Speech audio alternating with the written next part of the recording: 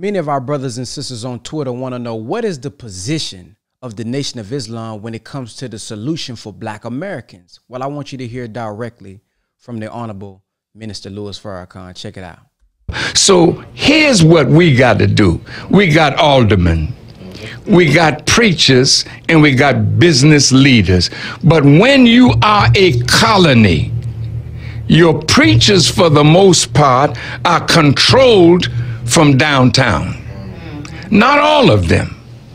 But since most preachers like to be favorite sons of whoever the mayor is, if the mayor gives them a token, then they do the token business of the mayor. The politicians, we send them there to work for us, but we turn our backs on them. We do not support them, so they get corralled by smart, crooked deceivers, and they sell out their power to those who can give them a little more money than what they get as a so-called salary. I was in Benton Harbor with my brother mayor, Brother Marcus Muhammad. He's the mayor. Now check this out. He's the mayor of a city, but he's not allowed to get money from city revenue. They get a little stipend.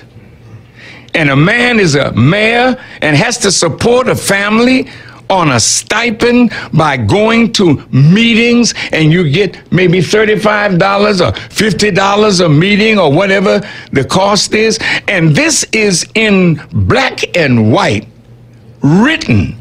So no wonder the mayors can be so easily corrupted. No wonder the city councilmen can be so easily corrupted, because they are not paid a living wage in some of these cities. Wow. We've got to free our people up.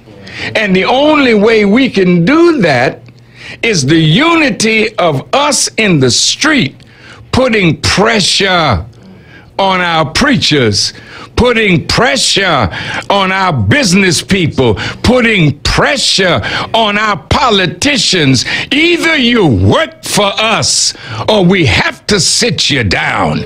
You can't put your hand in our hand and then other hand and feet in the pocket of your enemy.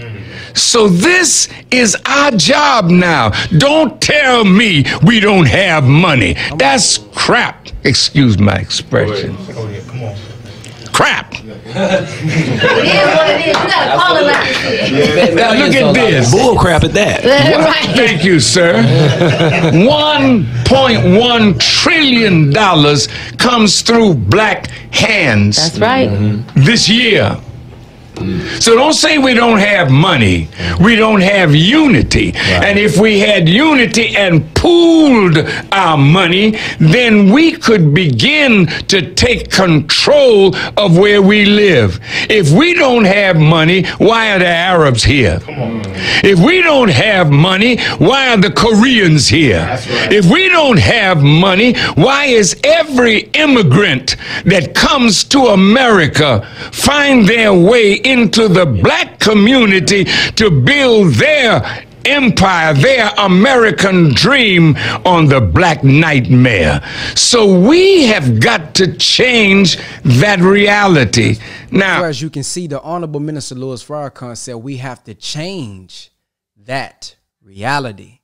If we are allowing immigrants to come in and they are building their world, they got little Chinatown, Korean town, all these different towns, because they are united together.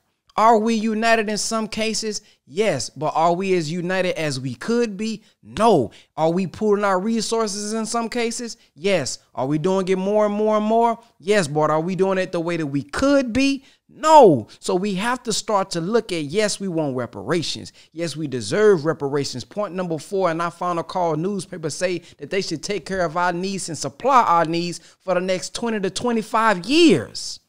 Fertile land. But until we have to separate, strive for separation, and do something for ourselves, pool our resources. Yes, we want that to be our solution. Reparations. Yes, we want them to give us the justice. Absolutely. But what can we do in the meantime? And the minister is teaching us what we can do. We can unite. It's not always our lack of money as a whole. It's our lack of unity. What's your thoughts on that, family? Comment below.